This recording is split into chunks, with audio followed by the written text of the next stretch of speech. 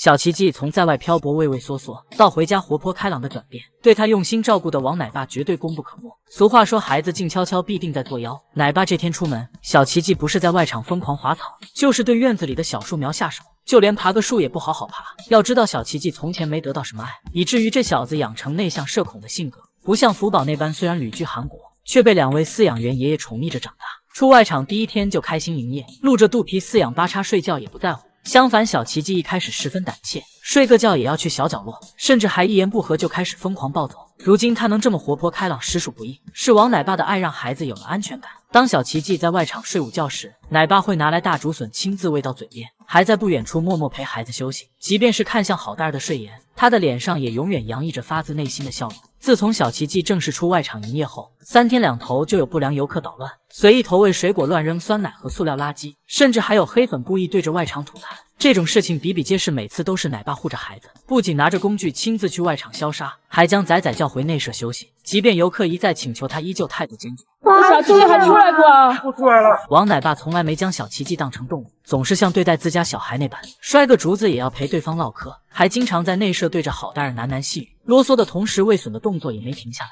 脾气好的小奇迹还经常被不速之客欺负，就连窝窝头都快被麻雀吃光了。而王奶爸身为仔仔的守护神，会第一时间去外场给宝贝儿子做主。那个窝头快没了，我知道了，所以说我出来了，急死我们了。他收拾好案发现场，赶走小鸟后，还不忘来到门口递给宝贝笋笋。一人一熊对视这一眼，给受惊吓的小奇迹满满的安全感。老王的宠爱，小奇迹也看在眼里，他何尝不依赖奶爸呢？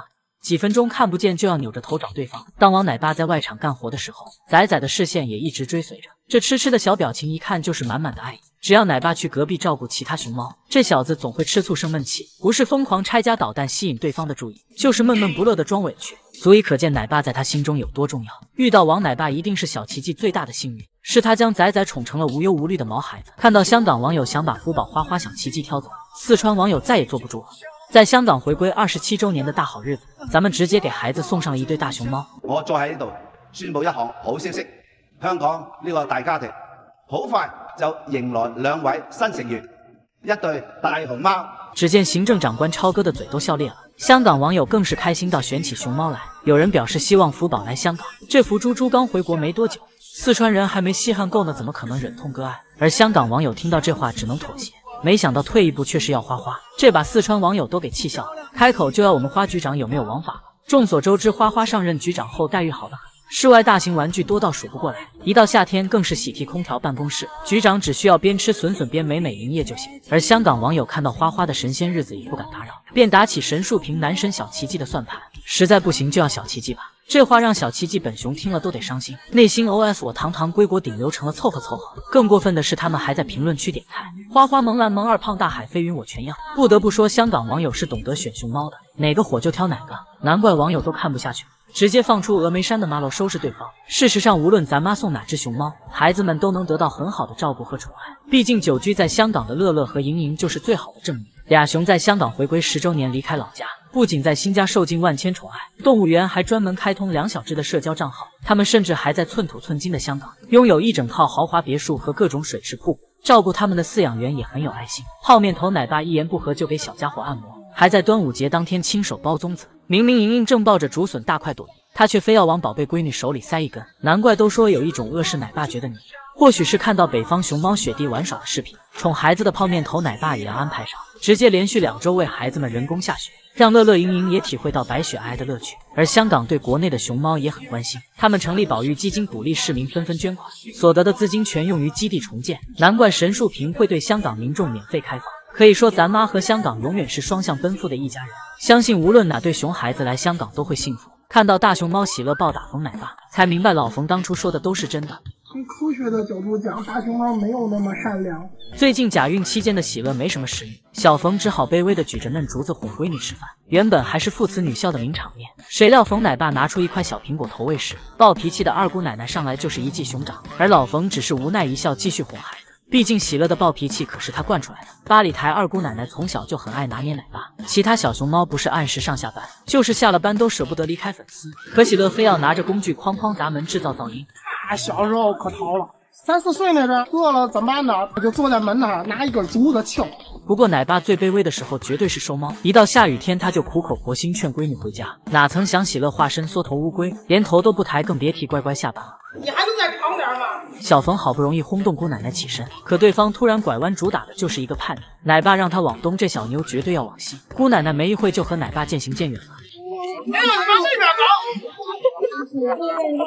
真长！这小妞为了把小冯挂网上，什么都做得出来。奶爸都忍不了酷暑天气，喝了好几瓶藿香正气水才敢来收猫。可他穿着一身熊皮大衣，也自愿在外场加班。只可惜冯奶爸嘴皮子都磨破了，喜乐还是不为所动，坚持卖惨。不就回去吧，行吧，我已经受不了了，我都快死在这儿了。这天喜乐正在木架上玩耍，奶爸看到孩子踉踉跄跄的样子，便好意提醒。没想到拥有一身反骨的喜乐，非但不听劝，还要拍木架让奶爸闭嘴。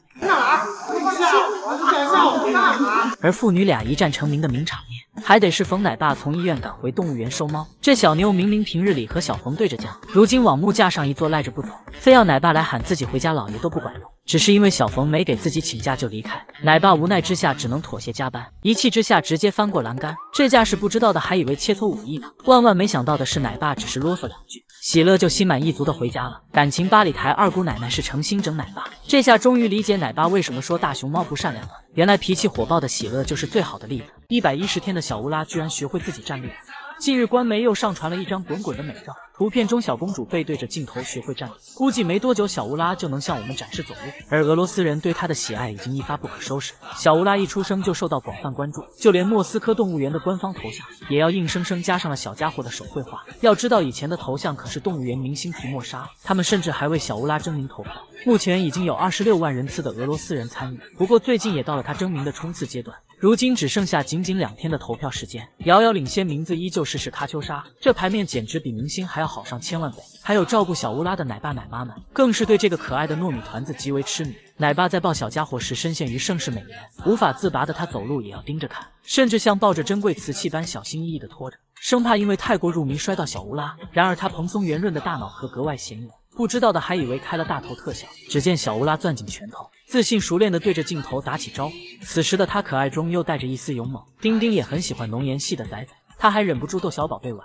用一只熊掌捂住对方的眼睛，还十分宠溺地和孩子贴贴。小乌拉如何挣扎也逃不过妈妈的魔爪，这一幕不禁让网友想到前段时间，当时丁丁正抱着仔仔排便，却不料调皮的小乌拉搞起突然袭击，竟然用小脚丫捂住老妈的眼睛。小家伙正是对外界事物好奇的年纪，什么东西都对他有着天然吸引力，就连妈妈的食物小乌拉也要试图尝试，结果把竹子上弄的全都是口水。作为战斗民族养大的小熊，他与生俱来就拥有勇猛的性格，即使刚过100天也能吓唬奶爸。这天到了小乌拉的体检时间，奶爸刚想上手摸它，小家伙就对着众人奶兄奶兄地狗叫。摄影师听到响亮的叫声后，都吓得连摄像机也拿不稳了。还记得小家伙才42天的时候，就用粗犷雄厚的嗓音惊呆奶爸奶妈，难以想象这是小熊发出的声音。不知道的还以为是哪位中年大叔。虽然小乌拉连牙都没长齐，但这绝对不妨碍他欺负奶妈。只见他眼神狠辣，一口咬住对方的手指，简直就是活脱脱的女汉子一枚。不愧是拥有丁丁如意双野血统的小熊，估计小乌拉在基因的双重加持之下，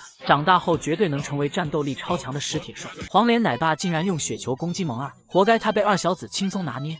只见他捧着满满一坨的雪，还悄摸回到门口对二小子发起攻击。和奶爸心有灵犀的萌二，像是预测到自己即将招来横祸，还小心翼翼地来到门口确认一下。不过这小子有点谨慎，但不多。下一秒，黄连犹如鬼片出场般冒出，随意丢个雪球，刚好砸到萌二后背上，气得二宝在内心燃烧起熊熊烈火。相比稳重成熟的徐老爷，黄连堪比熊猫中的灵颜。他总是爱花式整活逗二小子，不过每次都毫无意外被对方白眼。或许是为丰富萌二的玩雪游戏，黄连还特意为他准备了一套玩具。鬼鬼祟祟的他趁二小子不备，立马去盆里偷了把雪压成奇奇怪怪的形状。难道这是传说中的迷你版雪人吗？二小子本来就羡慕萌宝萌育的雪人，结果奶爸还要拿复刻版忽悠自己，直接气得他低头不语。而调皮的黄连竟然还用雪球砸萌二火上浇油。对于二宝来说，奶爸就是一生的宿敌，他不仅要忍受对方反熊，就连自己做点私密事儿也要被偷窥。这天萌二在外场宠幸装飞，正当他准备一展雄风之时，却感觉到后背一阵发凉，实际上是黄连在门口呲着大牙看热闹。二小子扭头一看，顿时感觉羞羞，第一次在熊脸上看到如此尴尬无措的表情。黄连无意间看到京中二太子的私事，只能说他被二宝甩脸不是没有原因的，怪不得萌二联合着整个北洞欺负奶爸。当黄脸奶爸突然靠近想要梳毛时，萌儿一个踉跄，恨不得一棍子杵过去。但是对于徐老爷的到来，他却热烈欢迎，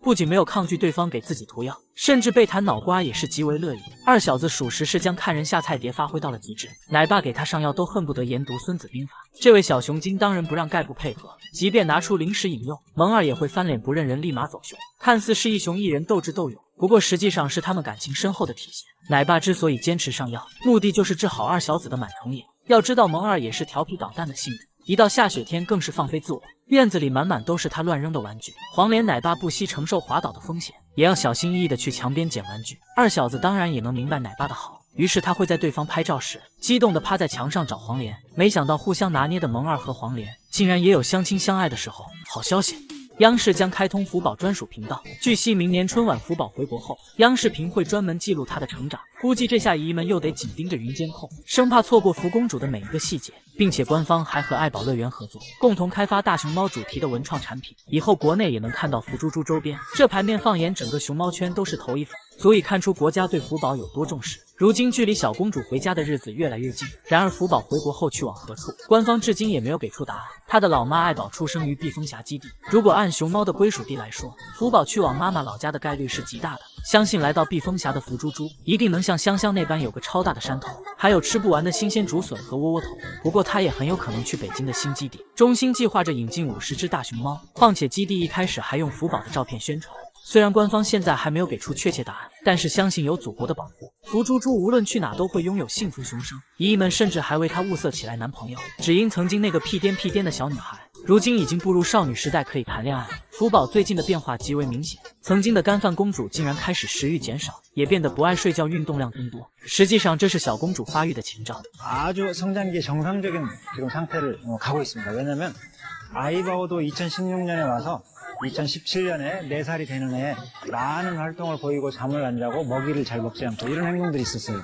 이거는 이제 성장기가 되면서 번식기 행동으로 연결이 되는 상태입니다. 그래서 此时的江爷爷竟然满脸笑意，这是在期待日后能看到曾外孙吗？福宝在不知不觉中已经长大了，如今的他已经进入了新的熊生阶段。对于福公主的成长，姨们既开心又伤感，因为总有一种公主被其他小熊拱的感觉。宋爷爷最近也是莫名的伤感，也许他也在感慨大孙女的长大吧。福宝回国后即将开始谈婚论嫁，说不定能像妈妈一样谈一场轰轰烈烈的韩剧恋爱。至于当妈妈，还应该再过上几年。不过一想到福宝的带娃生活就好笑，他作为熊猫圈有名的废头子，可是能把优雅的爱女士逼疯的小熊，不知道福猪猪未来的孩子会不会学着妈妈的样子调皮捣蛋？到那时一定有很多搞笑名场面，我们期待着那一天的到来，更希望福宝能够熊生顺遂。